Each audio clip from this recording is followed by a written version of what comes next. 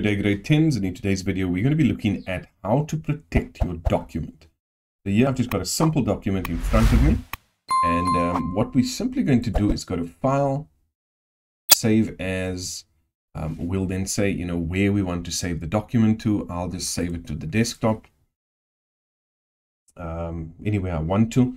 But what we need to look at is at the bottom here, bottom right hand corner, you can see we've got the button called Tools. You're going to click on Tools, and we're going to go down to General Options. Okay, now here I can put in a password for this document, right? If I want to password protect it, I can also put a tick in read only recommended, so that when the person opens the document, they can do nothing else but read the document. Okay, and those are just simple things that we can put in just to have a password on our document, and then to restrict what the person can do to that document. So I'm just going to put in a password here quickly. And I'm going to say, okay. Here I need to re-enter that password just to make sure it's correct.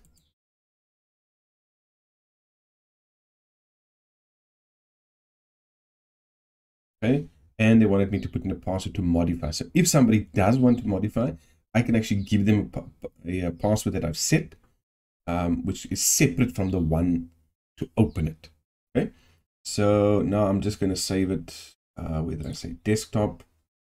That's fine, and everything is okay here. I'm going to save it. Let me just save it into this folder, and we're just going to click on Save. Right. So as you can see, nothing changes here. However, when I do go to my desktop, right, so now I go to where the file is. It's then going to ask me for that same password that I popped in. Click OK, and I put in another password that's the same one, or you might have a different one when it comes to modifying the actual file, and we click OK, and that allows me now to open the file. If I just decide I'm going to open the file, and I just put in the first password, and I say read only, you can see what happens here on top. Read only, which means I can make changes in that, but it's not going to save anything. It's a read only copy. So don't forget now, we do that by going File, Save As. We choose where we're going to save it. We go to our Tools, General Options, and this is where we pop in everything. Okay, just the password. And then if we want to make it read only or not. And that is one of the ways in which we can protect our documents.